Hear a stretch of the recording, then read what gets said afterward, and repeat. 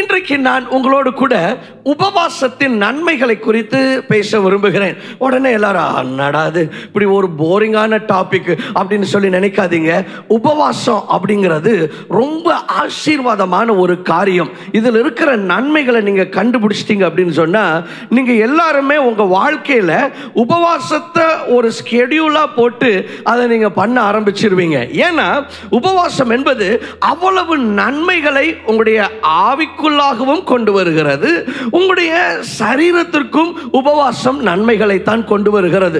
டாக்டர்ஸே சொல்றாங்க அப்பப்போ ஃபாஸ்டிங் இருக்கிறது நல்லதுன்னு. ஏன்னா அவ்வளோ தூரம் காலையில் மத்தியானம் நைட்டு ஃப்ரை இதெல்லாம் சாப்பிட்டு உங்களுடைய டைஜஸ்டிவ் சிஸ்டம் எல்லாம் அவ்வளவு ஓவர் ஒர்க்டாக இருக்கு.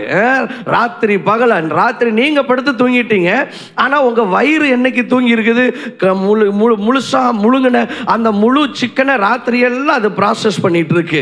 உங்க பாடி மற்ற சரீரத்தின் மற்ற அவயவங்கள்லாம் தூங்க ரெஸ்ட் எடுத்தாலும் டைஜஸ்டிவ் சிஸ்டத்துக்கு ரெஸ்டே இல்லை. அதனால டாக்டர்ஸ் வந்துட்டு நீங்க ஃபாஸ்டிங் இருக்கிறது உங்க சரீரத்துக்கும் நல்லதுன்னு சொல்றாங்க. அப்போ ஃபாஸ்டிங் அப்படிங்கிறது ரொம்ப நல்ல ஒரு காரியம், பார்த்துக்கொள்ளுங்க. So what is fasting? உபவாசம் அப்படின்னா என்ன? உபவாசம் என்பது நம்முடைய சிந்தைகளை ஆண்டவருக்கு நேராக திருப்பும்படிக்கு நாம் உணவை தவிர்ப்பதற்கு பெயர்தான் உபவாசம். இன்னும் கொஞ்சம் தெளிவாக சொல்லணும் அப்படின்னு சொன்னால் நம்முடைய மைண்டை ஆண்டவருக்கு நேராக அப்படியே ஃபோக்கஸ் பண்ணுறதுக்காக சாப்பிடாம இருக்கிறதுக்கு பெயர் தான் உபவாசம். ஆனால் இன்னைக்கு நான் பேசிக்கொண்டிருப்பது கிறிஸ்தவ ஆவிக்குரிய உபவாசத்தை குறித்து பேசிக்கொண்டிருக்கிறேன். அதனால ஏதோ பட்டினி கிடக்கிறதா உபவாசம் நீங்க நினைச்சிடக்கூடாது. நிறைய பேர் அப்படிதான் நினைச்சிட்டு இருக்கிறாங்க. சாப்பிடாம இருந்துட்டா, பட்டினி இருந்துட்டா, ஒரு நாள் ஒரு லஞ்ச் மிஸ் பண்ணிட்டா உடனே அது ஃபாஸ்டிங் அப்படின்னு நினைக்கிறாங்க. No no no no, fasting is not skipping meals. அப்படி பார்த்தீங்கன்னு சொன்னா எத்தனையோ தடவை ஆஃபீஸில் லஞ்ச் சாப்பிடாம இருந்திருக்கிறீங்க, வேலையில் பிஸினால், அப்படிதானே? எத்தனையோ தடவை நீங்க பிரேக்ஃபாஸ்ட் சாப்பிடாமையே உடனே ஓடி இருக்கிறீங்க. பஸ்ஸை பிடிக்கணும், ட்ரெயினை பிடிக்கணும், ஆஃபீஸுக்கு நேரமே போகணும் அப்படின்னு சொல்லிட்டு பிரேக்ஃபாஸ்ட் விட்டுட்டு ஓடி இருக்கிறீங்க, லஞ்ச் விட்டுட்டு ஓடி இருக்கிறீங்க. அப்போ சில சமயம் டிராவல் பண்ணும் பொழுது உங்களால் டின்னரை சாப்பிட முடியல. அப்போ அதெல்லாம் ஃபாஸ்டிங்னு கவுண்ட் ஆயிருமா? இல்லை. உபவாசம் அப்படிங்கிறது வந்துட்டு ஏதோ சாப்பாடை தவிர்ப்பது மாத்திரம் அல்ல உபவாசம். So fasting is not just about skipping meals. சிலர் பார்த்தீங்கன்னா நான் இன்னைக்கு ஃபாஸ்டிங் இருக்கிறேன் அப்படின்னு சொல்லிட்டு அவங்க சும்மா சாப்பிடாம இருக்கிறதையெல்லாம் ஃபாஸ்டிங் அப்படின்னு சொல்லி அவங்க நினைச்சிட்டு இருக்கிறாங்க. No, fasting is not just about skipping meals. இன்னும் கொஞ்சம் பேர் வந்துட்டு உபவாசம்னா என்ன நினைச்சிட்டு இருக்கிறாங்கன்னா அதை வந்துட்டு ஒரு உண்ணாவிரதம் அப்படின்னு நினைச்சிட்டு இருக்கிறாங்க. சில சமயம் வந்துட்டு உண்ணாவிரதம் இருப்பாங்க மக்கள். எதுக்கு அப்படின்னு சொன்னா எனக்கு இந்த காரியம் கிடைத்தே ஆக வேண்டும் அப்படிங்கறதுக்காக ஒரு உண்ணாவிரத போராட்டம். இன்னைக்கு நிறைய பேர் உபவாசத்தை என்ன நினைச்சிட்டு இருக்கிறாங்கன்னா உண்ணாவிரதத்தின் ஒரு ஆவிக்குரிய வெர்ஷனா உபவாசத்தை நினைக்கிறாங்க. You see, fasting is not the spiritual version of the hunger strike. எனக்கு ஆண்டவரே இதை நீங்க கொடுத்தா தான் நான் சாப்பிடுவேன், இதை நீங்க கொடுத்தா தான் இனி நான் என்னைக்கு இதை கொடுக்குறீங்களோ அன்னைக்கு தான் என் வாயில நான் தண்ணியை ஊற்றுவேன், அன்னைக்கு தான் நான் சாப்பிடுவேன் அப்படிங்கிற உண்ணாவிரதம் ஆண்டவருக்கு முன்னால நடத்தி கொண்டிருக்கிற போராட்டம் அல்ல உபவாசம். உபவாசம் அப்படிங்கிறது ஒரு ஆவிக்குரிய பயிற்சி. வேதாகமத்தில் பார்த்தீங்கன்னா சொன்னா பெரிய பெரிய தேவ மனிதர்கள், ஆண்டவருக்காக பெரிய காரியங்களை சாதித்த அநேகர் இந்த உபவாசம் அப்படிங்கிற ஒரு பயிற்சியை அவர்கள் செய்ததை நாம் பார்க்கிறோம். மோசே உபவாசித்திருந்தார், எலியா உபவாசித்திருந்தார், யோசுவா உபவாசித்திருந்தார், தானியேல் உபவாசித்திருந்தார், நெகேமியா உபவாசித்திருந்தார். இப்படி வேதாகமத்திலே பெரிய பெரிய தேவ ஊழியக்காரர்கள் பழைய ஏற்பாட்டிலும் சரி புதிய ஏற்பாட்டிலும் சரி சபை கூடி அவர்கள் உபவாசித்து ஜெபித்தார்கள் என்று சொல்லி நாம் பார்க்கிறோம். So fasting was a powerful tool. ஆவிக்குரிய ஒரு பயிற்சியாக வேதாகமம் முழுவதும் நாம் பார்க்கிறோம். இயேசு கிறிஸ்துவே உபவாசித்தார். ஆமென். மாம்சத்துல நீங்க வந்துட்டீங்கனால உபவாசம் ரொம்ப அவசியமா இருக்குது பல நல்ல விஷயங்களுக்காக.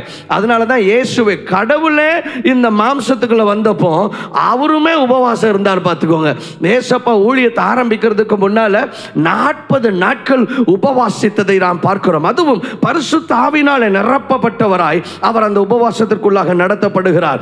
So fasting we see is an amazing thing.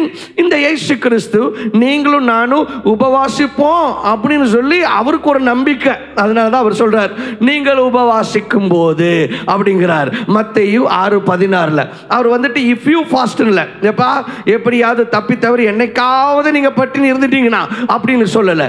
நீங்கள் உபவாசிக்கும் பொழுது இங்கிலீஷ்ல when you fast அப்படின்னு இருக்கு. அப்படின்னா நீங்களா உபவாசம் பண்ணுவீங்க அப்படின்னு சொல்லி நம்பிக்கை வச்சிருந்திருக்கிறார். இந்த சீஷர்கள் பார்த்தீங்கன்னா எப்பயுமே சாப்பிட்டுக்கிட்டே இருந்தாங்க. யோவான் ஸ்நானனுடைய சீஷர்கள் யோவான் ஸ்நானன்லாம் உபவாசிக்கிறவராக இருந்தார். ஆனால் இயேசு கிறிஸ்து பார்த்தீங்கன்னு சொன்னால் அவரோட இருந்த சீஷர்கள் எப்போ பார்த்தாலும் போகிற வழியில் ஒரு அரிசி இருந்துச்சுன்னா ஒரு வயலில் கோதுமை இருந்துச்சுன்னா அதை மணியை பிடுங்கி சாப்பிட்றாங்க. இவங்க போகிற இடத்துலலாம் சாப்பிட்டுக்கிட்டே இருக்கிறாங்க.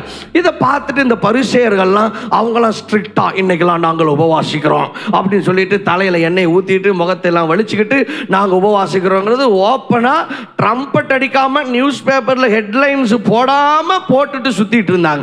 இப்போ இவங்கெல்லாம் பார்த்து கேட்குறாங்க என்ன உங்கள் ஆளுங்கெல்லாம் உபவாசம் பண்ணுறது இல்லையா அப்படின்னு சொல்லி அவங்க பெருமையாக கேட்டப்ப ஏசப்பா சொல்கிறாரு மணவாளனே கூட இருக்கும்போது எதுக்கு மணவாளனுடைய தோழர்கள் உபவாசிக்கணும்? அவங்கெல்லாம் இப்போ உபவாசிக்க மாட்டாங்க.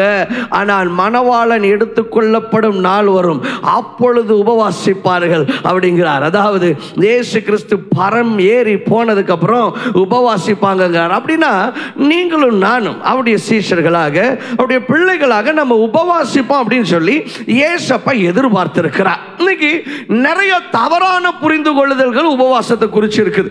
There are a lot of myths regarding fasting. அதில் ஒன்று ரெண்டு பேசிட்டு அதுக்கப்புறம் உபவாசம் நமக்கு என்ன பண்ணுது அப்படிங்கிறத நான் சொல்ல போகிறேன். நீங்கள் எல்லாரும் உபவாசிக்க ஆரம்பிச்சிருவீங்க. Now watch this. A lot of people think when they fast they can change the will of God, or they think they can change the mind of God through fasting. இன்னைக்கு நிறைய பேர் என்ன நினைக்கிறாங்கன்னா உபவாசம் பண்ணனா ஆண்டவருடைய சித்தத்தை ஆல்டர் பண்ணிடலாம், ஆண்டவருடைய சித்தத்தை மாத்திரலாம், ஆண்டவரை நம்ம வழிக்கு கொண்டு வந்துடலாம் அப்படின்னு நினைக்கிறாங்க. ஐயா நீங்க ஆண்டவர் வழிக்கு வரணுமா இல்ல ஆண்டவர் உங்க வழிக்கு வரணுமா? எது நல்லது? இன்னைக்கு உபவாசம் பண்ணா ஆண்டவருடைய சித்தத்தை மாற்றி விடலாம் என்று சொல்லி அநேகர் நினைக்கிறார்கள். ஆண்டவருடைய திட்டங்களை ஆண்டவருடைய சித்தத்தை மாற்றுவதற்கு அல்ல உபவாசம். நான் திரும்பவும் சொல்கிறேன், நீங்க சாப்பிடாம இருக்கிறனால ஆண்டவருடைய திட்டங்களையும் ஆண்டவருடைய சித்தத்தை மாற்ற முடியாது. என்ன நினைச்சிருக்கிறாங்கன்னா நான் சாப்பிடலைன்னா அப்படியே ஆண்டவருடைய கையை வலுக்கட்டாயமா பிடிச்சு அந்த காரியத்தை செய்ய வச்சிடலாம் அப்படின்னு நினைக்கிறாங்க. என்ன உங்க வயிறு ஆண்டவருடைய கைக்கு ரிமோட் கண்ட்ரோலா என்ன? இங்க வச்சனா அங்க அவர் கையை நான் கண்ட்ரோல் பண்ணலாம், அவரை கொண்டு போய் அந்த இடத்துல அவருடைய கையை எடுத்து அங்க ஒரு காரியத்தை செய்ய வச்சிடலாம். இல்லைங்க, அது அல்ல உபவாசம். You see, you're fasting or you not giving food to your stomach and to your digestive tract cannot alter and change the sovereignty of God. ஆண்டவருடைய அந்த கர்த்தத்துவம்னு ஒன்று இருக்குல்ல, அதை வந்துட்டு நீங்க சாப்பிடாம இருக்கிறனால மாற்ற முடியாது. பைபிள்ல ஒரு இடத்துல கூட ஆண்டவருடைய சித்தத்தை உபவாசித்து மாற்றினதா நீங்க பார்க்கவே முடியாது. எங்க பார்க்குறீங்க? உடனே உங்க மைண்ட்ல ஞாபகம் வருது, ஓ இல்ல யோனா போய் நினிவை அழிக்கிறேன் ஆண்டவர் சொல்லுகிறார், தீர்க்கதரிசனம் சொன்னதும் நினிவேல இருக்கிற எல்லாரும் உபவாசம் பண்றாங்க, உடனே ஆண்டவர் மைண்ட மாத்திட்டாரு. ஐயா, என்னைக்கு மனுஷனை கொல்றது ஆண்டவருடைய சித்தமா இருந்துச்சு? It was not God's perfect will that the people of Nineveh should die. அதுதானே ஆண்டவருக்கும் யோனாவுக்கும் கடைசியில நடந்த அந்த பேச்சுவார்த்தையே. ஆண்டவர் யோனாட்ட என்ன சொல்றாரு? யோனா வந்துட்டு இவனுங்க செத்தே ஆகணும் அப்படின்னு சொல்லிட்டு அவரு நான் தீர்க்க தரிசனம் சொல்லிட்டேன். இப்ப யோனாக்கு என்ன பிரச்சனைனா நான் சொன்னது நடக்கலைனா. Do you know that Jonah's prophecy was one failed prophecy? ஆண்டவர் சொல்றார், இன்னைக்கு சில சமயம் ஒன்று சொல்லி நடக்கல அப்படின்னு சொன்னா உடனே இந்த சொன்ன மாதிரி நடக்கல அப்படின்னு சொல்லிட்டு கோவிச்சுக்கிட்டு கோபத்தில் இல்லைங்க. Prophecies come with a condition. இப்போ யோனாவுடைய காரியத்தில் ஆண்டவர் சொல்றார், நீ போய் சொல்லு அவங்கள நான் அழிக்க போறேன். யோனா போய் நினிவேல சொல்றார், ஆண்டவர் உங்களை எல்லாரும் அழிக்க போறார், உங்களுடைய வழிகள் பொல்லாதவைகளாக இருக்கிறபடினால அப்படின்னு சொல்லி தீர்க்க தரிசனம் சொல்றார். யோனாவுக்கு என்னன்னா, நான் சொன்ன தீர்க்க தரிசனம் நிறைவேறணும். இது நிறைவேறாம போயிருச்சுன்னா அப்புறம் என் ப்ராஃபஸிக்கு கொஸ்டின் வந்துடும். நான் ப்ராஃபட்டாங்கிறதே ஒரு கேள்விக்குறியாயிரும். அதனால நான் சொன்னது நடக்கணும் அப்படின்னு சொல்லிட்டு அவர் ஒரு பெரிய ஈகோல இருக்கிறார். ஆனா ஆண்டவருடைய சித்தம் நினிவேவை மொத்தத்தையும் அழிக்கிறது ஆண்டவருடைய சித்தம். You see, you have to understand, God never delights in killing people. மனுஷன் அழிந்து போவது ஆண்டவருடைய சித்தமே கிடையாது. ஒரு மனுஷனுக்கு அழிவை உண்டு பண்ணுவது ஆண்டவருக்கு பிரியமான ஒரு காரியமே கிடையாது. ஆண்டவர் ஜீவனை கொடுக்கிறவர். இப்ப யோனா தீர்க்க தரிசனம் சொல்லிட்டு இவங்க எல்லாம் சாகணும்னு வெயிட் பண்ணிட்டு இருக்கிறார். இப்போ இதுக்கடையில் என்ன நடந்துச்சுன்னா, இதை கேட்டதும் எல்லாரும் பயந்துட்டாங்க. நினிவேயரோட ராஜா எழும்பி சொல்றாரு, இனிமேல் யாரும் சாப்பிடக்கூடாது. ஊர்ல இருக்கிற ஆண் பெண் வயசானவங்க பெரியவங்க சின்னவங்க குழந்தைங்க ஆடு மாடு கூட சாப்பிடலைங்க. ரட்டுடுத்தி சாம்பலை போட்டுக்கிட்டு எல்லாரும் எங்க பொல்லாத வழிகளை மன்னிங்க அப்படின்னு சொல்லிட்டு ஆண்டவருக்கு முன்பாக மனம் திரும்புகிறார்கள். என்ன நடந்துச்சு? ஆண்டவர் மனம் இறங்கி, சரி நீங்களே மாறிட்டீங்க, உங்களுக்கு இந்த அழிவு வந்ததே உங்களுடைய இந்த பொல்லாத வழிகளினால தான். ஆனா இப்ப நீங்க எல்லாரும் சாப்பிடாம இருந்து மன்னிப்பு கேட்டு உங்களுடைய பொல்லாத வழிகளை விட்டு திரும்பிட்டீங்க, இனி எதுக்கு நான் உங்களை அழிக்கணும் அப்படின்னு சொல்லிட்டு ஆண்டவர் தன்னுடைய சிந்தையை மாற்றினார். இப்ப நல்லா கவனிங்க, ஆண்டவருடைய சித்தம் மாற்றப்படல. ஆண்டவருடைய சித்தம் எப்பொழுதுமே மனுஷனை அழிப்பது கிடையாது, உங்களுக்கு ஜீவனை கொடுக்கிறது தான் ஆண்டவருடைய சித்தம். அப்ப இன்ஃபேக்ட் அங்க நினிவேல என்ன நடந்துச்சுன்னா, ஆண்டவருடைய சித்தம் மாற்றப்படல, ஆண்டவருடைய சித்தம் அங்க நிறைவேறுச்சு. ஆண்டவருடைய சித்தம் என்ன? நீங்களாம் இப்படி பொல்லாத வழிகளிலே இருந்து அழிஞ்சு போகணும், செத்து போகணும் அப்படிங்கிறது ஆண்டவருடைய சித்தம் இல்ல. ஆண்டவருடைய பரிபூர்ண சித்தம் என்னன்னா, நீங்க எல்லாம் மனம் மாறி நல்லவங்களா இருக்கணும் அப்படிங்கிறது ஆண்டவருடைய சித்தம். அப்ப இந்த தீர்க்க தரிசனம் கேள்விப்பட்டதும் அவங்க எல்லாம் உபவாசம் பண்றாங்க.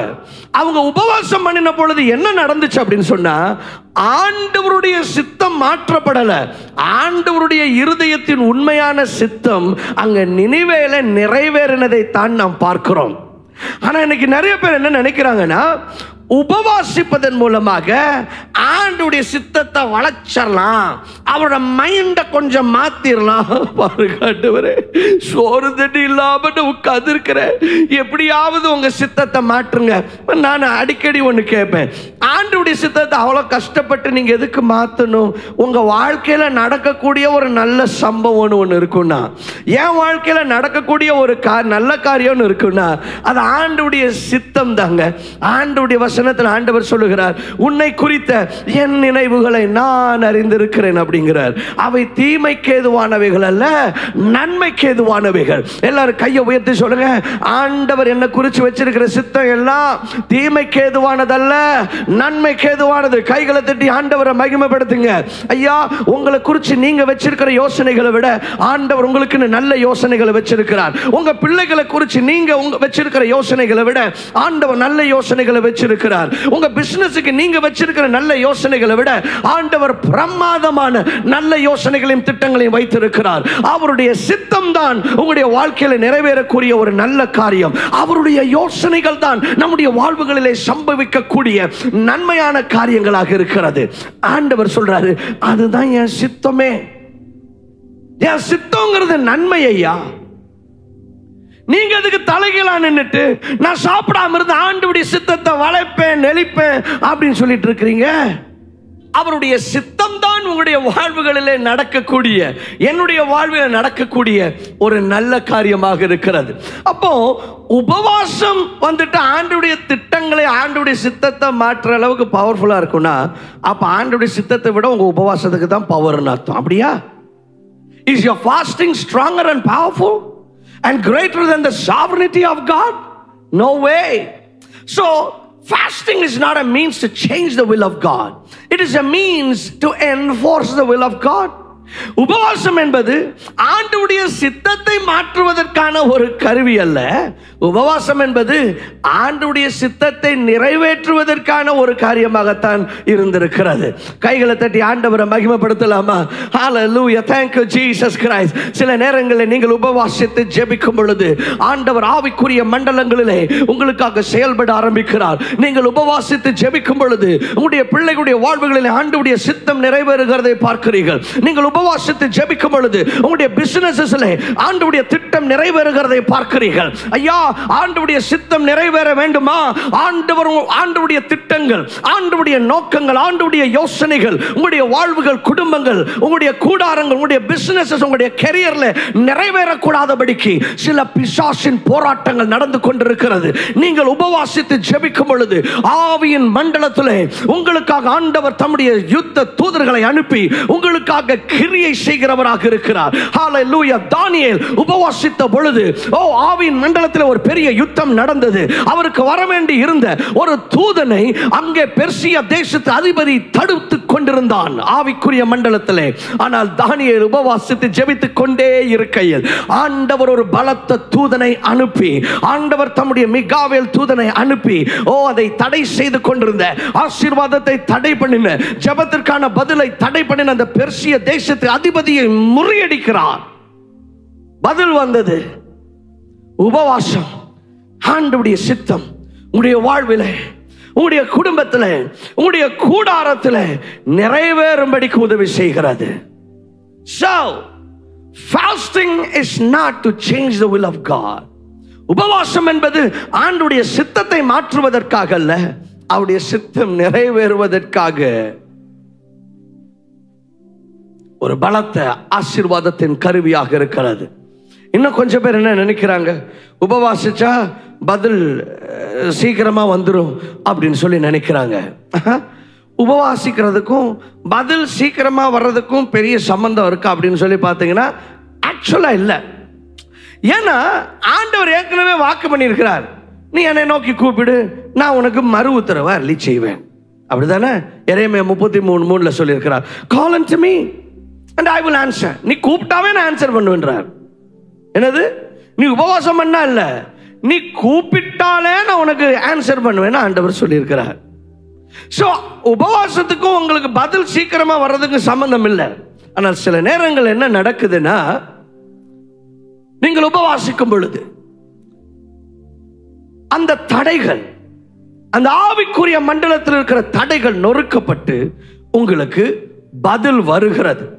ஆனால் நீங்க உபவாசித்தால் தான் பதில் வருமா அப்படின்னு சொன்னா, உபவாசத்துக்கும் உங்க ஆன்சரோட ஸ்பீடுக்கும் ஆக்சுவலா சம்பந்தம் இல்லை. இன்னும் கொஞ்சம் பேர் நான் உபவாசிச்சேன்னா ஆண்டவர் மேல ரொம்ப பிரியமா இருப்பாரு அப்படின்னு நினைக்கிறாங்க. உபவாசிச்சாதான் ஆண்டவர் பிரியமா இருப்பாரா? இல்லைங்க. அப்படின்னா இனி உங்களுடைய கிரியைகளினால் தான் ஆண்டவர் உங்க மேல பிரியப்படுறதே இருக்குங்கிற மாதிரி இருக்கு. Fasting does not bring a favor from God. நம்ம மேல ஆண்டவர் எப்பொழுதுமே கிருபையா தான் இருக்கிறார். என்ன பார்க்கும் பொழுது அவர் தம்முடைய குமாரனாக இயேசு கிறிஸ்துவின் ரத்தத்தின் மூலமாக எனக்காக இயேசு கிறிஸ்து கல்வாரி சிலுவையில செய்த அவருடைய கிரியைகளின் மூலமாக பார்க்கும் பொழுது பிதாவுக்கு என் மேல ஆட்டோமேட்டிக்கா ஒரு பிரியம் வந்துருதுங்க. The favor of God upon your life and mine is not relying on your fasting. ஏதோ நான் ஒரு 5 நாள் சாப்பிடாம இருந்தனால உடனே எனக்கு பிரியமான ஜெர்சன் அப்படின்னு ஆண்டவர் வரதில்ல. அவர் எப்பயுமே எனக்கு பிரியமான ஜெர்சன் தான் வர்றாரு. So நீங்க உபவாசிக்கிறதுனால extra favour, no, it doesn't do that. But I can tell you what fasting does to you. உபவாசம் செய்கிற ஒரு வல்லமையான காரியம் என்ன தெரியுமா? நம்பர் 1, உபவாசம் உங்களுடைய மாம்சத்தை கட்டுப்படுத்துகிறது. See, the problem is this. ஒரு மனுஷனுடைய வாழ்க்கையில் என்ன தெரியுமா பிரச்சனை? மாம்சம் ஆவிக்கு விரோதமாகவும் ஆவி மாம்சத்துக்கு விரோதமாகவும் எப்பயுமே சண்டை போட்டுக்கிட்டே இருக்குதான்.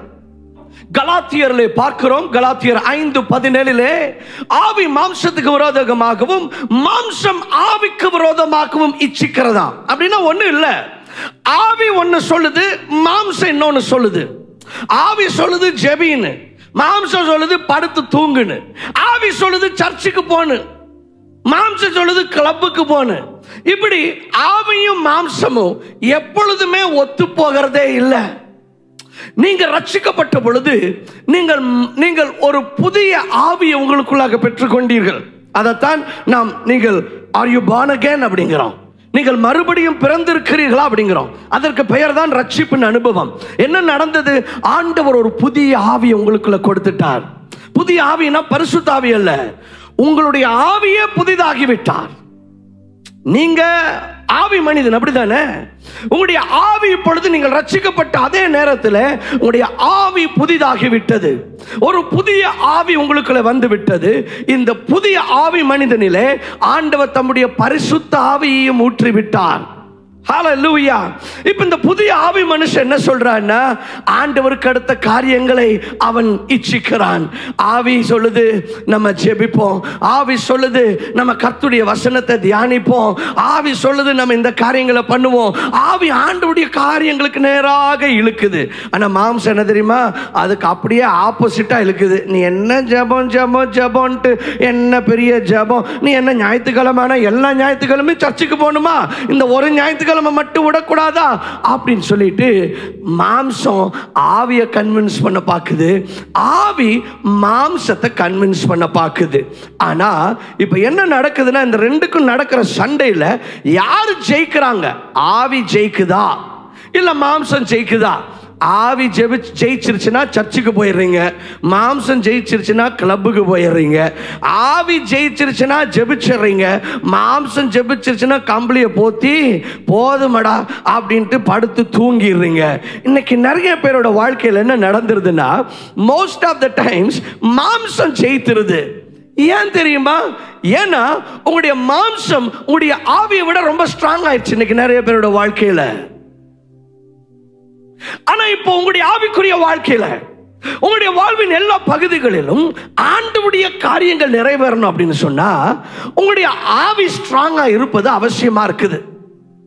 இந்த ஆவி எப்பொழுதுமே மாம்சத்துக்கு விரோதமா தான் இருக்கும், மாம்சம் அதே போல ஆவிக்கு விரோதமா தான் இருக்கும். கலாத்தியர்ல சொல்லப்பட்டிருக்கிறபடி இப்போ உங்களுடைய ஆவி உங்க மாம்சத்தை மேற்கொள்ளணும்னா, எப்பொழுதெல்லாம் உங்களுடைய ஆவி மாம்சத்தை மேற்கொள்ளுகிறதோ அப்பொழுதுதான் உங்களுக்கு வெற்றிங்க. ஆனா எப்பெல்லாம் மாம்சம் உங்க ஆவியை மேற்கொள்ளுதோ அப்பதான் பாவம் வந்துருது, அப்பதான் தவறான காரியங்களை செஞ்சிடறீங்க, அது உங்களுக்கு தோல்வியை கொண்டு வருகிறது. அப்ப இப்ப என்ன கீ? இப்ப இந்த மாம்சத்தை கட்டுப்படுத்தணும்.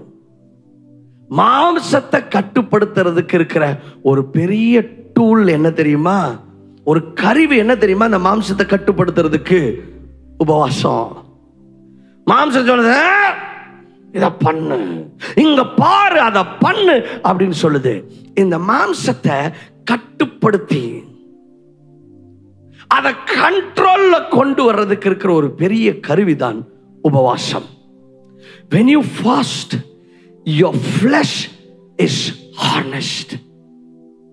சில சமயம் நீங்க பார்த்திருக்கீங்களா, அந்த ஃபாஸ்டிங் பண்ணும்போது அப்படியே ஆண்டவருடைய பிரசன்னத்தை உணர ஆரம்பிச்சிருப்பீங்க. உடனே நீங்க என்ன நினைச்சிட்டீங்கன்னா,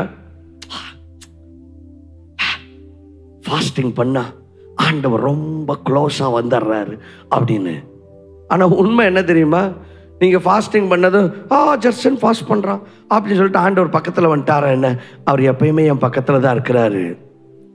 ஆனா உங்களுடைய ஆவி பரிசுத்த ஆவியானுடைய பேச்சை கேட்கக்கூடாதபடிக்கு, அவருடைய அந்த மெல்லிய சத்தத்தை கேட்கக்கூடாதபடிக்கு, ஆண்டவருடைய பிரசன்னத்தை உணரக்கூடாதபடிக்கு இந்த மாம்சம் அப்படியே ரொம்ப ஹார்டா எந்திரிச்சு நின்று அது ரொம்ப ஒரு பெரிய தடையா இருந்துட்டு இருந்துச்சு. ஆவியானவர் எப்பயுமே பேசிட்டே தான் இருக்கிறார். பைபிள்ல பாத்தீங்கன்னா எப்பெல்லாம் உபவாசிச்சாங்களோ கர்த்தருடைய சத்தத்தை கேட்டாங்க. யெகோஷாபாத்தும் இஸ்ரவேல் ஜனங்களும் உபவாசம் பண்றாங்க. உபவாசம் பண்ண பொழுது ஆண்டவருடைய ஒரு டைரக்ஷன் கிடைச்சது. பைபிள் அநேக இடங்கள்ல when people wanted guidance, wanted to seek the direction of the Lord, they fasted and God spoke to them. வேதாகமத்தில் அநேக இடங்களை நீங்கள் பார்க்க முடியும். அவர்கள் உபவாசித்த பொழுது கர்த்தருடைய சத்தத்தை கேட்க ஆரம்பித்தார்கள். எதனால? அப்ப உபவாசத்தை ஆண்டவர் பேசுறாரா? பரவாயில்ல, சூப்பர். நீ 38 நாள் ஃபாஸ்ட் பண்ணிட்டியா? இன்னும் 2 நாள் நீ ஃபாஸ்ட் பண்ணேன்னா நான் திரும்ப வந்து உன்ட்ட நான் பேசலான்ட்டு இருக்கேன். இன்னொரு 3 நாள் இருக்குமா, கண்டினியூ பண்ணுங்க அப்படின்ட்டு ஆண்டவர் வெயிட் பண்ணிருக்காரு. இல்லை, ஆண்டவர் டெய்லி பேசிட்டு தான் இருக்கிறார்.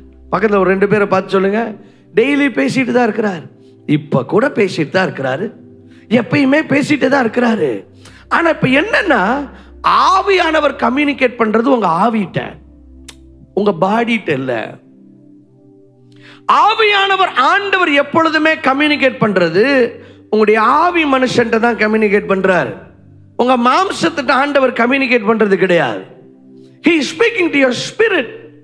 ஆனால் இந்த ஆவியில ஆவியானவர் பேசுகிறதை உங்களுடைய ஆவி மனிதன் கேட்க கூடாதபடிக்கு இந்த மாம்சம் இருக்குல்ல, சில சமயம் அது ரொம்ப லவுடா இருக்கு. இது போடுற கூச்சல்ல, மாம்சம் போடுற கூச்சல்ல, ஆவியானவர் பேசுறத உங்க ஆவியால பிக்கப் பண்ண முடியல. சிக்னல் ரொம்ப கிராஸ். ஆவியானவர் வந்துட்டு நீ இதைத்தான் செய்யணும் அப்படின்னு ஜென்டலா பேசுறாரு. மாம்சம் நீ இதைத்தான் செய்யணும், ஆவியானவர் மெதுவா பேசுறாரு. இல்ல, நீ இந்த சாய்ஸ் தான் பண்ணணும், இந்த முடிவு தான் நீ எடுக்கணும், இந்த பையனை தான் நீ கல்யாணம் பண்ணணும், இந்த பிசினஸை தான் நீ ஆரம்பிக்கணும். ஆனா மாம்சம் எப்படி தெரியுமா பேசிட்டு இருக்கு, அப்படிலாம் இல்ல, நீ இதைத்தான் பண்ணணும், அந்த டைரக்ஷன்ல இப்படியா அப்படின்னா. மாம்சம் கத்துற கத்துல, அது போடுற கூச்சல்ல ஆவியானவர் உங்கள்கிட்ட பேசுறது உங்க ஆவியில கேட்க மாட்டேங்க. இப்ப என்ன நடக்குதுன்னா, நீங்க உபவாசம் பண்ணும்போது இந்த மாம்சத்தின் சத்தம் எல்லாம் அப்படியே சைலண்ட் ஆகுது. உங்க மாம்சம் அப்படியே கட்டுக்குள்ள கொண்டு வரப்படுது. இப்ப என்ன நடக்குதுன்னா, ஆண்டவர் பேசுறத உங்களால கேட்க முடியுது. ஆனா நீங்க என்ன நினைச்சிட்டீங்க, ஃபாஸ்டிங் பண்ணனால ஆண்டவர் என்கிட்ட ரொம்ப கிளியரா பேசினார் பிரதர். ஃபாஸ்டிங்ல ஆண்டவர் நீங்க ஃபாஸ்டிங் பண்ணனால கிளியரா பேசல. நீங்க என்னைக்காவது யாராவது உங்க பையன்ட்ட 3 நாள் சாப்பிடலையாடா, சரி வா ரூமுக்கு வா பேசுவோம், 3 நாள் பரவாயில்ல சாப்பிடாம இருந்திருக்கேன் என்கிட்ட பேசணுங்கிறதுக்காக அப்படின்னு நீங்க சொல்லியிருக்கீங்களா? இல்லை. ஆண்டவர் நம்ம அப்பா. நீ ஒரு 40 நாள் சோறு இல்லாமல் கிடந்தா தான் நான் உன்கிட்ட வந்து பேச முடியும் அப்படின்னு சொல்லிட்டு ஆண்டவர் கோவிச்சுக்கிட்டா உட்காந்துருக்காரு. அவர் எப்பயுமே பேசிட்டு தான் இருக்கிறாரு. ஆனால் அவர் பேசுறத கேட்கக்கூடாதபடிக்கு இந்த மாம்சம் ரொம்ப லவுடா இருக்கு. சில சமயம் விட மாட்டேங்குது அவருடைய சத்தத்தை கேட்கறதுக்கு. அவர் அமர்ந்த மெல்லிய சத்தத்தில் பேசிக் கொண்டிருக்கிறார். யேசபேல் சொல்லுகிறாள் எலியாவை பார்த்து, நாளைக்கு இந்த நேரத்திலே நீ பாகாலின் தீர்க்கதரிசிகளுக்கு செய்ததை நான் உனக்கு பண்ண போறேன் அப்படின்னு சொல்லிட்டு பெரிய அனௌன்ஸ்மெண்ட் யேசபேல் விடுறாள். இதை கேட்டது எலியா, நான் சாக போறேன் அப்படின்னு அவரே முடிவு பண்ணிட்டார். என்னாச்சு? ஆண்டவர் தட்டி எழுப்புறாரு, தூதன் அனுப்பி தட்டி எழுப்புறாரு ஏதோ சொல்றதுக்கு. ஆனா இவர் கேட்கிற மூட்ல இல்லை. சில சமயம் ஆண்டவர் பேசும்போது நீங்க மூடுல இல்லை. ஆண்டவர் சொல்றாரு பேச, நீங்க சொல்ற கேட்கிற மூட்ல நான் இன்னைக்கு இல்லை.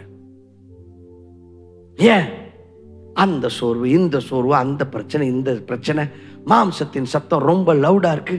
யேசபேல் சொல்லுகிறாள் நாளைக்கு உன்னை கொன்றுவேன். உடனே எலியாவும் சொல்லுகிறான் நான் இன்னைக்கே சாகிறேன். ஆண்டவர் 2 தடவை தூதன் அனுப்பி சோறு கொடுக்கிறார். முதல் தடவை தூதன் அனுப்பி எழுப்பி என்னன்னு பாரு நம்ம ஆளுக்கு என்ன ஆச்சு அப்படின்னு சொன்னா, தேவ தூதன். உங்க யாருக்காவது தேவ தூதன் சோறு கொண்டு வந்திருக்காராங்க?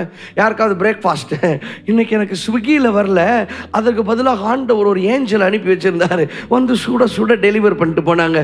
ஏங்க இன்னைக்கு ஸ்விக்கியும் சொமாட்டோவும் ஊபர் ஈட்ஸும் பண்றத தீர்க்கதரிசி எலியாவுக்கு தேவ தூதன் வந்து பண்ணிட்டு போயிருக்கிறார். ஆனா அவர் பொட்டணத்தை பிரிச்சு சாப்பிட்டு செத்தா போதும் அப்படின்ட்டு படுத்திருக்கார். ஆண்டவர் பார்த்தார், ஒரு சாப்பாடு பத்தலை போல அப்படின்னு சொல்லிட்டு ஆண்டவர் திரும்பியும் 2 தடவை பரலோகத்திலிருந்து சாப்பாடு டெலிவரி எலியாவுக்கு வருது. சாப்பிட்டு திரும்பி சொல்றாரு நான் சாகணும் அப்படிங்கிறார். இப்போ ஆண்டவர் பார்த்தார், எந்திரி எந்திரி எந்திரி எந்திரி அப்படின்னு சொல்லிட்டு நட அப்படின்னு சொல்லிட்டு 40 நாள் கால் கடுக்க நடந்து அந்த மலையில் போய் நில்லு அப்படிங்கிறார். சில சமயம் சோறு போட்டு ரெடி ஆகலைன்னா பட்டினி போட்டு தான் ரெடி பண்ணணும். ஆண்டவர் சோறு போட்டு பார்த்தாரு, ஏதாவது சாப்பாடு கொடுத்து பேசி பார்க்கலாமான்னு. இது சாப்பாட்டில் ரெடி ஆகலை. ஆண்டவர் பார்த்தாரு, சாப்பாட்டில் ரெடி ஆகலைன்னா இனி உபவாசத்தில் தான் ரெடி ஆகும் அப்படின்னு சொல்லிட்டு 40 நாள் அந்த ரொட்டியை சாப்பிட்ட கையோட 40 நாள் நடக்கிறாருங்க. நடந்து அந்த ஒரு மலையின் குகையில வந்து ஆண்டவர் நிற்க சொல்றாரு. அங்க நின்னப்போ ஒரு அமர்ந்த மெல்லிய சத்தத்துல கர்த்தருடைய சத்தம் உண்டாச்சா? எல்லாரும் சொல்லுங்க, அமர்ந்த மெல்லிய சத்தத்துல கர்த்தருடைய சத்தம் ஒரு அப்படியே அமைதலால் இடி முழக்கம் வந்துச்சு. அதுல இல்ல சவுண்டு. அதுக்கப்புறம் பயங்கரமான நாய்ஸியான அட்மாஸ்பியர்ல வருது. அதுல எல்லாம் இல்ல, அமைதலான ஒரு சூழ்நிலையில ஆண்டவர் பேசினாராம். ஆனா இப்ப எலியாவுக்கு கேட்டுச்சு. ஏன்? சோறு உள்ள போல. சில சமயம் தேங்க்யூ ஜீசஸ், வயிறு சில சமயம் கட்டாமட்டாங்கிறவங்க சவுண்டு கேட்டிருக்கா? வயிற்றோட சவுண்டு. காது இங்க இருக்கு, ஆனா இங்க இருக்கிற வயிறு அப்படின்னு போட்ட சவுண்டெல்லாம் இங்க ஈஸியா பிக்கப் ஆயிடுச்சு. ஆனா இங்க இருக்கிற பரிசுத்தாவியான உள்ள இருந்து பேசிக்கிட்டு இருக்கிறாரு, கேட்கல. ஏன்? மாம்சம் அவ்வளோ லவுடா இருக்கு. என்ன சார், இங்க குடல் திரும்புறது காதுல கேக்குது, இங்க உள்ள இருக்கிற ஆவியானவர் பேசுனது கேட்கலனா என்ன பிரச்சனை? ப்ராப்ளம் மாம்சம். You see, sometimes you have to control and harness your flesh. Fasting silences the noise of the flesh and helps your spirit hear the voice of the spirit with clarity. உபவாசம் உங்களுடைய மாம்சத்தின் சத்தத்தை அடக்கி ஒடுக்கி ஆவியானவருடைய சத்தத்தை நீங்கள் கேட்கும்படிக்கு ஒரு தெளிவை உங்களுக்குள்ளாக கொண்டு வருகிறது. மாம்சம் சில நேரத்தில் ஒரு தடையா இருக்குங்க. ஆண்டவர் உங்களை ஆவிக்குள்ள வேற லெவலுக்குள்ள கூட்டிட்டு போகணும்னு விரும்புறாரு, ஆனா மாம்சம் தான் விட மாட்டேங்க. The problem is the flesh and you have to control your flesh. அந்த சாப்பாடை பார்த்து நீ வெயிட் பண்ணுன்னு சொல்ற ஒரு கண்ட்ரோல் உங்களுக்கு இருக்கா? சிலர் பாருங்க, சாப்பாடு அந்த டைம்ல வரலைன்னா கையெல்லாம் இப்படி நடுங்க ஆரம்பிச்சிடும், மூக்கெல்லாம் வர செவப்பாக ஆரம்பிச்சிடும், கோபம் வர ஆரம்பிச்சிடும். You have to control your flesh. எதெல்லாம control பண்ணியாச்சு. இன்னைக்கு நிறைய பேருக்கு வயிறத்தாங்க கண்ட்ரோல் பண்ண முடியல. If you are really spiritual, you will be able to tell that food, sit down.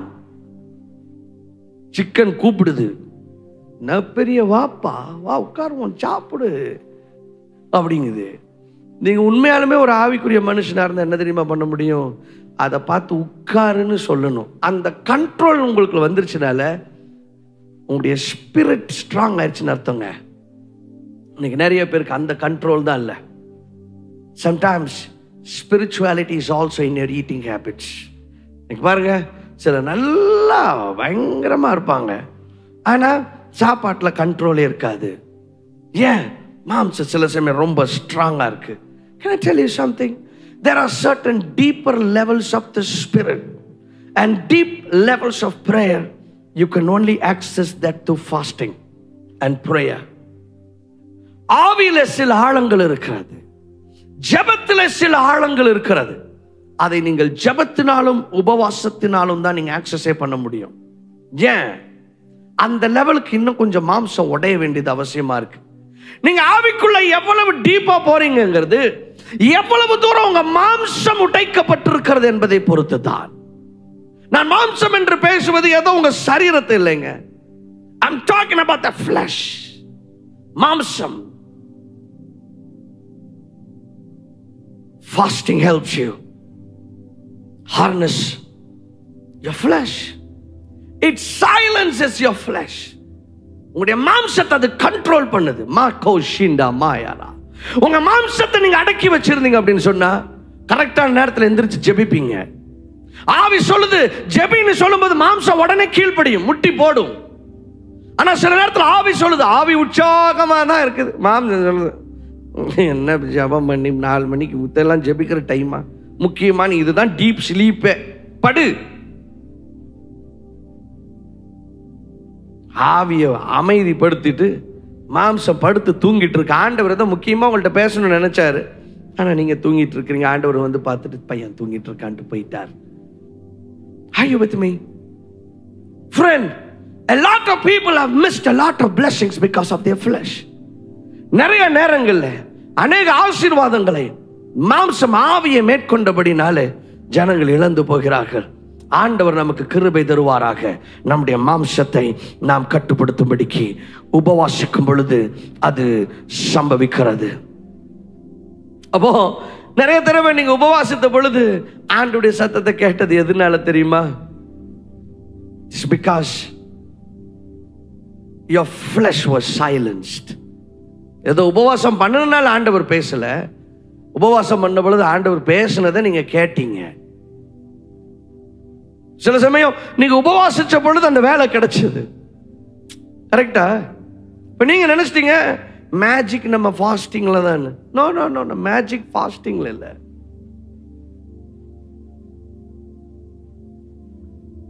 நான் உபவாசம் பண்ண பொழுது இந்த அற்புதம் நடந்துச்சு. நீங்க உபவாசம் பண்ணனால அந்த அற்புதம் ஆக்சுவலா நடக்கல. நீங்க உபவாசம் பண்ணப்போ இப்போ நீங்க உங்க மாம்சத்தை கட்டுப்பாட்டுகளை கொண்டு வந்து உங்களுடைய ஆவி பரிசுத்த ஆவியானுடைய திட்டங்களோட நீங்க அலைன் பண்ணீங்க. அதுதான் ஆக்சுவலா நடந்துச்சு. Are you with me? Thank you Jesus Christ. When you fast, the spirit is enhanced, the flesh is silenced, and now your spirit is able to hear the Holy Spirit of God. Amen.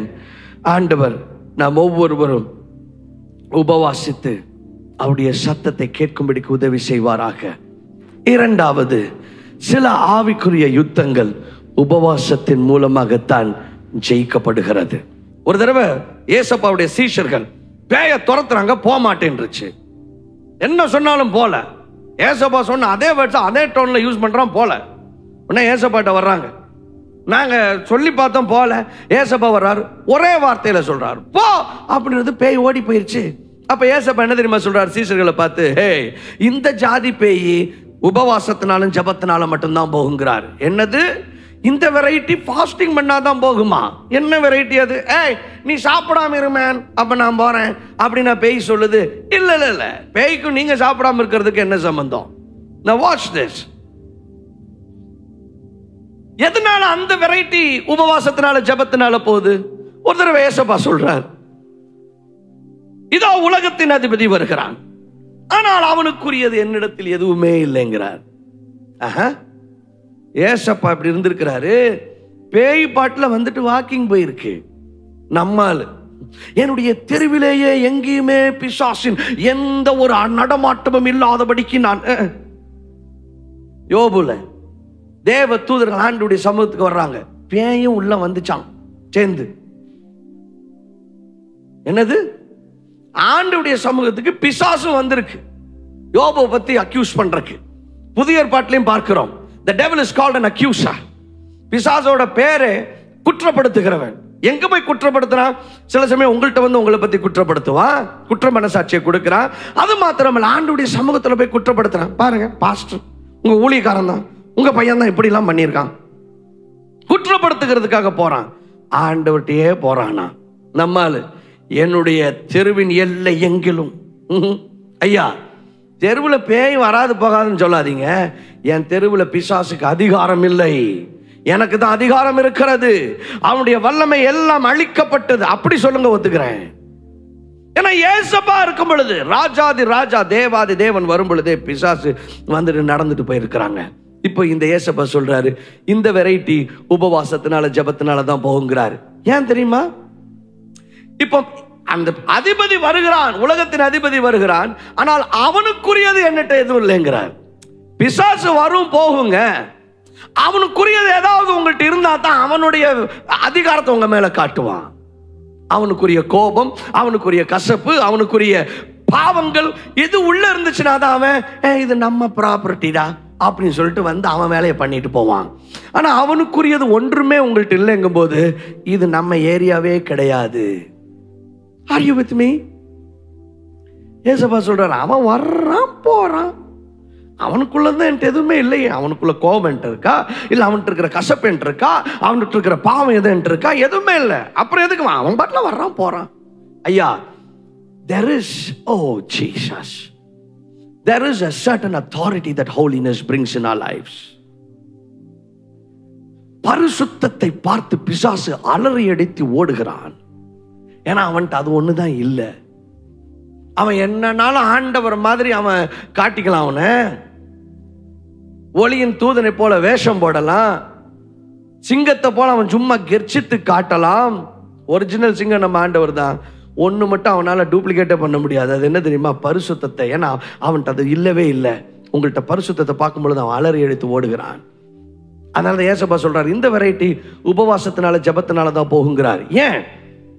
ஏன்னா உபவாசம் முதல்ல என்ன பண்ணுதுன்னா உங்களை மாத்துது, அது ஆண்டவரை மாத்தல. நிறைய பேர் உபவாசம் ஆண்டவரை மாத்திரும், ஆண்டவர் மைண்டை மாத்திரம். இல்லை, ஆண்டவர் சொல்றாரு உபவாசம் ஆக்சுவலா உன்னைய தான்ப்பா மாத்திட்டு இருக்கு. It changes as. நீங்கள் உபவாசிக்கும் பொழுது உங்க மாம்சம் கட்டுப்படுத்தப்பட்டு உங்களுக்குள்ளாக அந்த மாற்றங்கள் உண்டாகுது. இப்ப நீங்க அந்த பேயை பார்த்து போனா போது. You see, there is an authority that comes upon your life. மூன்றாவதாக உபவாசம், it shows your desperation. உபவாசம், ஆண்டவரே எனக்கு இது கண்டிப்பா வேணும் அப்படிங்கிற ஒரு விடாப்பிடியான உங்களுடைய வைராக்கியத்தை உபவாசத்தின் மூலமாக வெளிப்படுத்துகிறீர்கள். நல்லா கவனிங்க, உண்ணாவிரதம் இல்ல, ஒரு வைராக்கியத்தை. ஆண்டவரே உங்களை பாதிக்கிறது என்னையும் பாதிக்குதுப்பா. நெகேமியா எருசலேமின் மதில்கள் இடிக்கப்பட்டது என்று கேள்விப்பட்ட பொழுது சாப்பிடாம உட்கார்ந்து கதறுகிறார். நெகேமியா 1வது அதிகாரம் 3வது வசனம் 4வது வசனங்கள்ல பார்ப்பீங்கன்னு சொன்னா அவர் உபவாசித்து கதறுகிறார். ஆண்டவரே உங்க இருதயத்தை பாதிக்கிறது என்னையும் பாதிக்குது.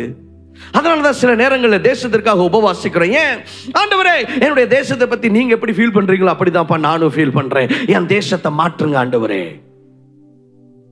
We express our desperation through prayer. But you know what, my friend, all this உபவாசம் முதல்ல நம்ம தான் மாட்டுது. நம்முடைய உங்க மாம்சத்தை கட்டுப்படுத்துது. ஆண்டவருடைய சத்தத்தை கேட்கும்படிக்கு உங்களை தெளிவுபடுத்துதுங்க. நீங்கள் ஆவியில நடக்கும்படிக்கு அது உங்களுக்கு உதவி செய்கிறது. It takes you into deeper levels of prayer. ஏன் உபவாசம் பண்ணாதான் அந்த ஜெபத்தின் ஆழங்களுக்குள்ள போக முடியுமா? இல்ல, சில ஆழங்களுக்குள்ள போக கூடாதபடிக்கு உங்க மாம்சம் உங்களை டிஸ்ட்ராக்ட் பண்ணிட்டே இருக்கு, உங்க சிந்தை டிஸ்ட்ராக்ட் பண்ணிட்டே இருக்கு. ஆனா நீங்க உபவாசிக்கும் பொழுது உங்க போக்கஸ் உங்க சரீரத்திலிருந்து எல்லாமே ஆண்டவருக்காக ஏங்க ஆரம்பிக்குது. It breaks but remember, ஆண்டவர் சொல்றாரு நீ உபவாசிக்கிறது நல்லது, ஆனா பண்றதையெல்லாம் பண்ணிட்டு சும்மா வந்து சோறு தண்ணி இல்லாம உட்கார்ந்து வெள்ளிக்கிழமை நான் உபவாசித்து, ஆனா இவங்க பண்ண வேண்டிய பண்ணக்கூடாத அதெல்லாம் இன்னும் விடல, பண்றதையும் பண்ணிட்டே தான் இருக்கிறாங்க. ஆனால் என்னுடைய பிள்ளைகளுடைய ரட்சிப்பிற்காக ஆண்டவர் சொல்றாரு, இங்க பாரு இதெல்லாம் ஆகாது. ஃபர்ஸ்ட் நீ எதை பண்ணக்கூடாதோ அதை பண்ணாத, எதை பண்ணணுமோ அதை செய்யி, அதுக்கப்புறம் வந்து உபவாசம் பண்ணு, நீ ரிசல்ட்டை பார்ப்பேங்கிறார். இன்னொரு விதத்துல சொல்லணும்னா அதெல்லாம் நீ பண்ணேன்னா உபவாசமே தேவையில்லைன்னு சொல்றார். ஏசாயால ரொம்ப அழகாக ஆண்டவர் சொல்லுகிறார். 58வது அதிகாரம் 3வது வசனத்திலிருந்து ஆண்டவர் சொல்றார், நீங்கள் உபவாசிக்கும் நாளிலே உங்கள் இச்சையின்படி நடந்துங்க. பாரு, நீ உபவாசமும் பண்ற, உன் இச்சையின்படி நடந்துட்டு இருக்கிற. என்னது இது? கேன்சல் பண்ணிருச்ச, நீ அதையும் பண்ற இதையும் பண்ற, ரெண்டும் கேன்சல் ஆயிடுச்சு, போ 0. அப்படிதான் ஆயிருந்திருக்கு. ஆண்டவர் சொல்றாரு, அதை விடு. இங்க பாரு, சிறுமையானவர்களை வீட்டில் சேர்த்துக்கோ, பசி உள்ளவனுக்கு ஆகாரத்தை கொடு, வஸ்திரம் இல்லாம பார்த்தேன்னா வஸ்திரத்தை கொடு, அக்கிரமத்தின் கட்டுகளை அவிழ்த்து விடு. ஏன்னா இவங்க they were not treating the slaves well. நுகத்தடியின் பிணியல்களை நெகிழ்த்து போடு. அதாவது அநேகரை வந்துட்டு இவங்க நுகத்துல வச்சிருந்தாங்க, கட்டி வச்சிருந்தாங்க, நெருக்கப்படுகிறவங்களை கட்டி வச்சிருந்தாங்க, அவங்களெல்லாம் விடுதலையாக்கி இதையெல்லாம் பண்ணு. நீ இதையெல்லாம் பண்ணாம அவங்கள ஒடுக்கிட்டு நல்லது எதுவுமே பண்ணாம உபவாசம் மட்டும் வந்து பண்ணிக்கிட்டு நீ அதெல்லாம் பண்ணிட்டு எல்லாத்தையும் விடுவி, கட்டுண்டவர்களை விடுவி, ஆகாரம் இல்லை அவனுக்கு ஆகாரம் கொடு, வஸ்திரம் இல்லை அவனுக்கு வஸ்திரம் கொடு. இதெல்லாம் பண்ணும் பொழுது அப்பொழுது நீ ஜெபிப்ப, you will call unto me and I will answer youங்கிறார். என்னை கூப்பிடும்போது அவனுக்கு பதில் கொடுப்பேங்கிறார். விடியற்கால வெளுப்பை போல உன் வெளிச்சம் எழும்பும், உன் சுக வாழ்வு துளிர்க்குங்கிறார். எப்போ? உபவாசம் பண்ணும்போது இல்லை, இதையெல்லாம் பண்ணும்போது. இன்னைக்கு நிறைய பேர் உபவாசம் பண்ணியும் ரிசல்ட் இல்லாததுக்கு காரணம் என்னன்னா, சில விட வேண்டிய காரியங்கள் நீங்க விடலை. ஆண்டவர் சொல்றாரு, செட் ரைட் தோஸ் திங்ஸ். நீ அதையெல்லாம் பண்ணிட்டு அதை முதல்ல மாத்து. ஒரு பக்கம் லஞ்சமும் வாங்கிக்கிறீங்க, ஒரு பக்கம் அதையும் பண்ணிக்கிறீங்க, இதையும் பண்ணிக்கிறீங்க, ஆண்டவருடைய சமூகத்திலையும் வர்றீங்க. ஆண்டவர் சொல்றாரு, அதை விடுமா. நீ அதை விட்டுட்டு நீ வந்தேன்னா நீ உபவாசம் மண்ணாட்டி கூட ரிசல்ட் வரும்னு ஆண்டவர் சொல்லுகிறார். Hallelujah. So if you want your fasting to be effective, God is expecting you to do certain things. ஆண்டவரே, நான் பரிசுத்த இந்த உபவாச நாளில நீ இப்ப ஸ்டாப் முதல்ல போ மாமியாரை மன்னிச்சுட்டு வாங்க. ஆகாரம் இல்லாதபடி ஆண்டவரே கடந்த 3 ஆண்டவர் ஃபர்ஸ்ட் கணவனை ஆனர் பண்ணு, உன் மனைவியை நேசி, உன் மாமியாரை நேசி, உன் மருமகளை கொஞ்சம் நேசி. அதெல்லாம் பண்ணிட்டு வந்து அப்புறம் உபவாசம் ரிசல்ட் வரும்னு ஆண்டவர் சொல்லுகிறார். ஐயா, இது எல்லாத்திலையுமே உபவாசம் முதலாவது மாற்றுவது ஆண்டவரில் நம்மளைங்க. ஏன்னா உபவாசம் உங்களுடைய மாம்சத்தை கட்டுப்பாட்டுக்குள்ள கொண்டு வருது. ஆவி சொல்றபடி மாம்சம் நடக்க போகிறது. ஆண்டவர் அந்த கிருபை தருவாராக. தகப்பன், அப்படியே எல்லாரும் கையை உயர்த்துங்களே. ஆண்டவர் இந்த நாட்களிலே உபவாசிக்கும்படிக்கான கிருபையும் பலத்தையும் தேவரீர் எங்களுக்கு தர வேண்டும் என்று சொல்லி நாங்கள் வேண்டுகிறோம். எங்களுடைய மாம்சத்தை நாங்கள் கட்டுப்படுத்த வேண்டும். அந்த கிருபை பலனை தேவரீர் தாரும். எல்லா மாம்சத்தின் ஆவிகள் கட்டுப்படுத்தப்படுவதாக. அப்பா, எங்களுடைய ஆவி பலங்கொள்ளட்டும். ஆண்டவரே, நாங்கள் ஆவியிலே பலங்கொள்ளும்படிக்கு எங்களுக்கு உதவி செய்யுங்க. நிறைய பேருக்கு ஆண்டவரே பாடியில் 6 பேக் இருக்கு, ஆவி நோஞ்சானா இருக்கு. ஆனால் எங்களுடைய ஆவி பலமாக வாழும்படிக்கு, ஆவி நல்ல ஆண்டவரே போஷாக்குள்ள ஒரு மனிதனாக இருக்கும்படிக்கு எங்களுக்கு உதவி செய்தரலும். உபவாசிக்கும்படிக்கு எங்களுக்கு பலம் தாரும். மாம்சிச்சைகள் நொறுங்கட்டும். ஆவி மனிதன் பரிசுத்தாவின் வல்லமையிலே செயல்படும்படிக்கு உதவி செய்யும். இயேசு கிறிஸ்துவின் மூலம் வேண்டுகிறோம் எங்கள் அருமை பிதாவே. ஆமென். ஹalleluya. இது நாம் கர்த்தருக்கென்று கொடுக்கிற நேரம். கொடுப்பது ஒரு பொழுதும் கட்டாயம் கிடையாது. உங்களிடத்தில் காணிக்கைகள் தசம பாகங்கள் இருக்கும் என்று சொன்னால் இந்த நேரத்தில் நீங்கள் கொடுக்கலாம். ஏசப்பா உங்களை ஆசீர்வதிக்க போகிறார். பில்டிங் ஃபண்டுனா பில்டிங் ஃபண்ட் மென்ஷன் பண்ணுங்க, டைத்னா டைத்னு மென்ஷன் பண்ணுங்க. பேங்க் டிரான்ஸ்ஃபர் பண்றவங்க ஒரு ஸ்கிரீன்ஷாட் எடுத்து அனுப்பி வைங்க. It will help us acknowledge you. Hallelujah. அதே போல் நீங்கள் அனுப்பும் பொழுது நீங்கள் ஒரு சின்ன டெக்ஸ்ட் மெசேஜ்லையோ இல்லை இமெயிலையோ இல்லை வாட்ஸ்அப்லேயோ நீங்கள் பேங்க் ட்ரான்ஸ்ஃபர் பண்ணும்பொழுது தெரியப்படுத்தினீங்கன்னா நமக்கு தெரியும். ஏன்னா சில சமயம் வரும் பொழுது யார் அனுப்புனீங்கன்னு எங்களுக்கு தெரிவதில்லை.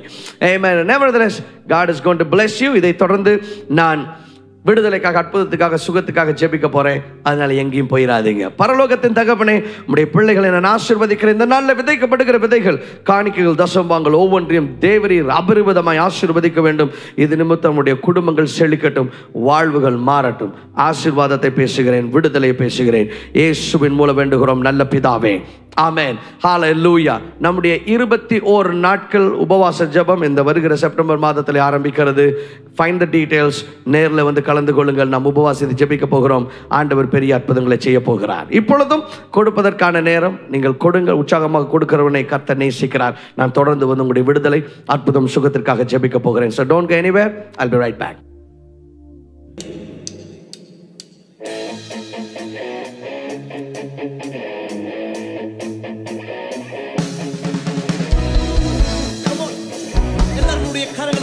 Come on, everybody.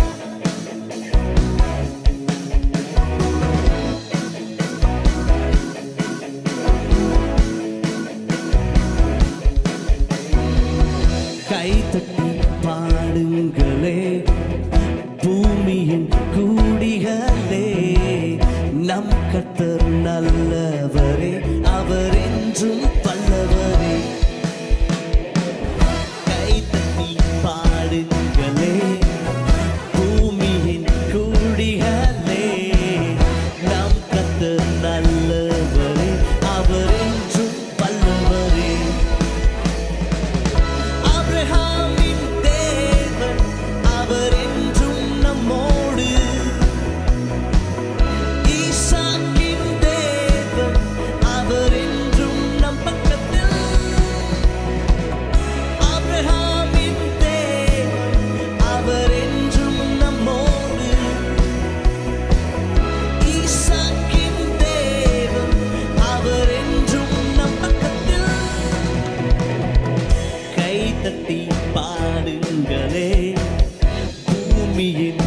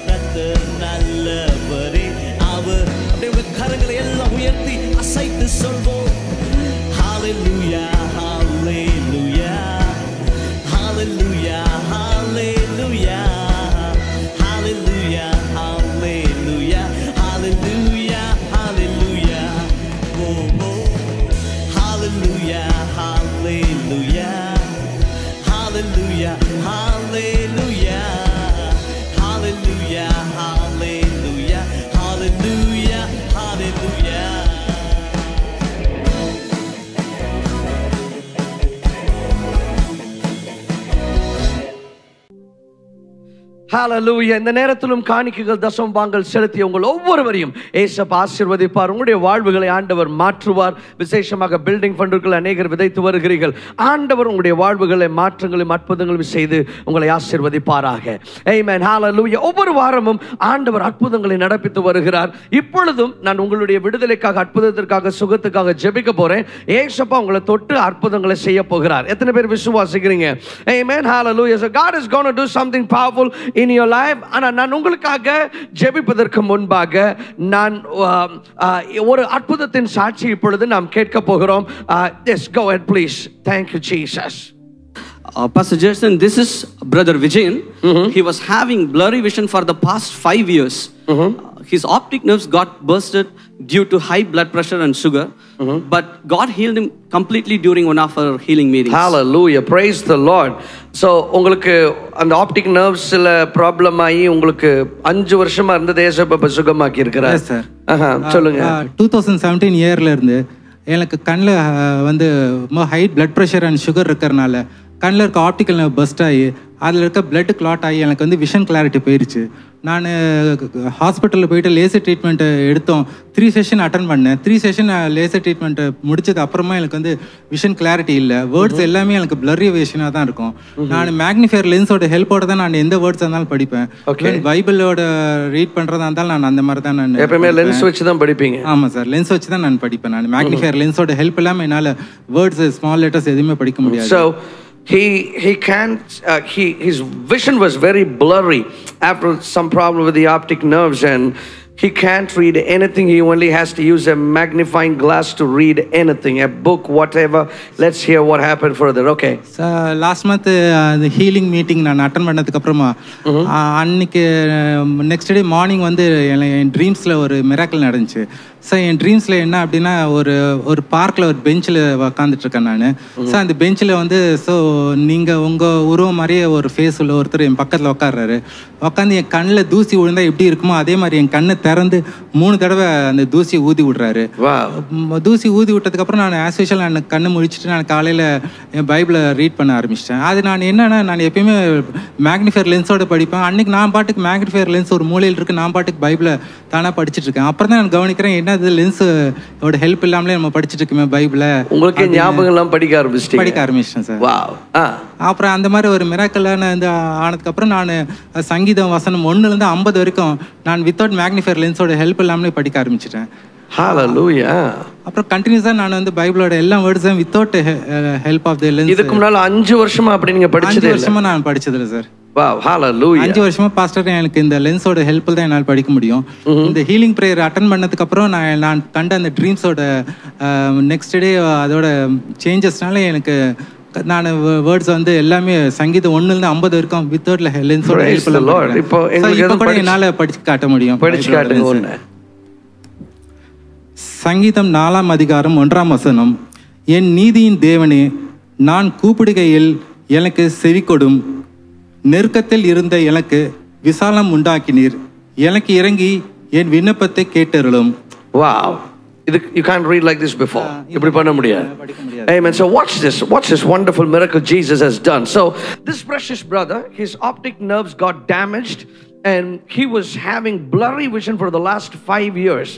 So he was part of our healing meeting, and the Lord did something, and he attended the healing meeting and went home. And that night, in the dream, he saw somebody like me, that looked like me, that came, and in the dream he was sitting in a bench in a park, and somebody that looked like me came and sat next to him. Now this is the dream, okay? So sat next to him, opened his eyes and blew air into his eyes.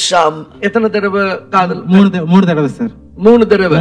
So in the dream I blew into his eyes thrice, and he woke up from the dream and he was able to read everything perfectly without using magnifying glasses, because previously he has to use a magnifying glass to read anything, but he has found himself healed by the touch of the Lord Jesus Christ. Come on, everybody put your hands and bless the name of Jesus for what God has done for him. Hallelujah. ஏசப்பா அவர் அற்புதங்களை நடப்பிக்கிறவராக இருக்கிறார். ட்ரீம்ல என்ன நீங்க பாத்தீங்க, ஆனா அற்புதத்தை செஞ்சது ஏசப்பா தான். ஆமென். கைகளை தட்டி இயேசுவின் நாமத்தை நம்ம மகிமைப்படுத்துவோம். ஒருவேளை நீங்க யாரும் கண்ணுல பிரச்சனையோடு இருப்பீங்க அப்படின்னு சொன்னா அப்படியே கைகளை உயர்த்துங்க. நான் உங்களுக்காக நான் ஜெபிக்க விரும்புகிறேன். பரலோகத்தின் தகப்பனே, இயேசுவின் வல்லமையுள்ள நாமத்திலே மங்கோபா ஷிடமாரையா ஆண்டவரே, யாரெல்லாம் கண் பிரச்சனையோடு இருக்கிறாங்களோ இயேசுவின் நாமத்திலே குருட்டாட்டத்தின் ஆவியே, விஷன்ல பிரச்சனைகளை உண்டு பண்ணின பிசாசே, விசேஷமாக குழந்தைகளுக்கு சிலருக்கு கண்ணாடி சின்ன வயசுல இருந்தே போட வேண்டியதா இருக்குது. இயேசுவின் சுகமளிக்கிற வல்லமை உடைய கண்களிலே பாய்கிறது. Receive the healing of Jesus Christ. இயேசு கிறிஸ்துவின் அற்புத சுகமளிக்கிற வல்லமை நான் கட்டவிழ்க்கிறேன். Be healed in the name of Jesus. இயேசுவின் சுகம் வரட்டும். புது கண்கள் உண்டாவதாக இயேசுவின் மூலம் வேண்டுகிறோம் எங்கள் அருமை பிதாவே. ஆமென். ஆமென் and ஆமென்.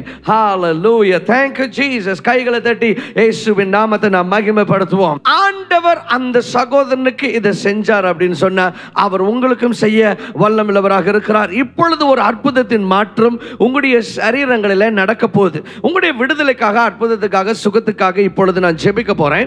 ஆனால் அதற்கு முன்பாக நான் உங்களுக்கு என்ன ஞாபகப்படுத்த விரும்புறேன் அப்படின்னு சொன்னா, ஏசப்பா அற்புதங்களை நடப்பிப்பது அவர் தம்முடைய நாம மகிமைக்காக செய்கிறார். அப்போ நீங்க அற்புதங்களை பெற்றுக்கொள்ளும் பொழுது உங்களோட வைத்துக் கொள்ளாமல் மற்றவர்களிடத்திலும் பகிர்ந்து இயேசுவின் நாமத்தை மகிமைப்படுத்துங்க. நம்பர் 1. இரண்டாவது, உங்களுடைய அற்புதங்களின் சாட்சிகளை எங்களுக்கு பகிர்ந்து கொள்ளுங்க. ஏன் அப்படின்னு சொன்னா உங்களுடைய அற்புதங்கள் மற்றவருடைய வாழ்வுகளிலும் அது அற்புதங்களாக மாறும். ஆமென். அதனால உங்கள்ட்ட நல்ல வீடியோ கேமரா இருக்குன்னு அதை ரெக்கார்ட் பண்ணி அனுப்பலாம். இல்ல போன்ல நல்ல கேமரா இருக்குன்னு சொன்னா ஒரு அமைதியான பேக்ரவுண்ட்ல போய் நீங்க ரெக்கார்ட் பண்ணி அனுப்பலாம். இல்லையா நீங்க தெளிவா நீங்க வாட்ஸ்அப்லயோ இமெயிலையோ உங்களுடைய சாட்சிகளை எங்களுக்கு அனுப்புவீங்க. ஆனா அனுப்பும் பொழுது நான் சொல்லுகிற இந்த 6 தகவல்களை இன்க்ளூட் பண்ணுங்க. முதலாவது உங்களுடைய பெயர், இரண்டாவது உங்களுடைய புகைப்படம், மூன்றாவது உங்களுக்கு இருந்த வியாதியினுடைய பெயர், நான்காவதாக எவ்வளவு நாளா, எவ்வளவு வருஷமா, எவ்வளவு மாசமா அது உங்களுக்கு இருந்துச்சு, இல்ல எவ்வளவு வாரமா உங்களுக்கு இருந்துச்சு, அஞ்சாவதாக இப்பொழுது ஏசப்பா உங்களுக்கு என்ன செஞ்சாரு, ஆறாவதாக உங்கள்கிட்ட ஏதாவது x ray, scan reports, blood test reports இதெல்லாம் இருக்குன்னு சொன்னா அதை நீங்க மறக்காம அதையும் எங்களுக்கு அனுப்புவீங்க. ஏசப்பா உங்களுடைய வாழ்வுகளை மாற்றி ஆசீர்வதிக்கட்டும். ஆமென். ஹalleluya. சோ அந்த டீடைல்ஸ் நீங்க ஸ்கிரீன்ல பார்க்க முடியும். அதற்கு நீங்க உங்களுடைய சாட்சிகளை அனுப்பலாம். இப்பொழுது உங்களை ஆசீர்வதித்து ஜெபிக்க போகிறேன். ஏசப்பா உங்களை தொட்டு சுகமாக்க போறார். அப்படியே எல்லாரும் எந்திரிச்சு நில்லுங்க. உங்க வியாதி இருக்க இடத்துல உங்க இடது கையை வச்சுக்கோங்க, வலது கையை ஏசப்பாவுக்கு நேராக உயர்த்துங்க. ஏசப்பா இப்பொழுது உங்களை சுகமாக்க போகிறார். மாஷோடானே இயேசுவின் வல்லமையுள்ள நாமத்திலே எல்லா வியாதிகள், ஹalleluya. ஒரு அன்பு சகோதரி ஆண்டவர் எனக்கு காட்டுகிறார். உங்களுக்கு நீங்க you are pregnant, உங்களுடைய கர்ப்பத்தில் இருக்கிற குழந்தைக்கு ஏதோ ஒரு ப்ராப்ளம், நீங்க அந்த ஸ்கேன் ரிப்போர்ட்டை வச்சு அழுதுட்டு இருக்கிறீங்க, ரொம்ப கவலையில் இருந்துட்டு இருக்கிறீங்க, ஐயோ என் குழந்தைக்கு இப்படி இருக்கேன்னு சொல்லி. ஆனா இப்ப இயேசுவினுடைய கரம் உங்களுடைய கர்ப்பத்தில் இருக்கிற குழந்தையின் மேல இறங்குகிறது. In the name of Jesus, today I change it by the power of the Lord Jesus Christ. ஆண்டவரே உம்முடைய வல்லமையுள்ள தொடுதல் அந்த குழந்தையின் மேல இறங்கி அந்த குழந்தையினுடைய சரீரத்தில் அற்புதத்தை நடப்பித்துக் கொண்டிருக்கிறதுக்காக நன்றி. அந்த குழந்தையினுடைய கிட்னி சுகமாகிறது.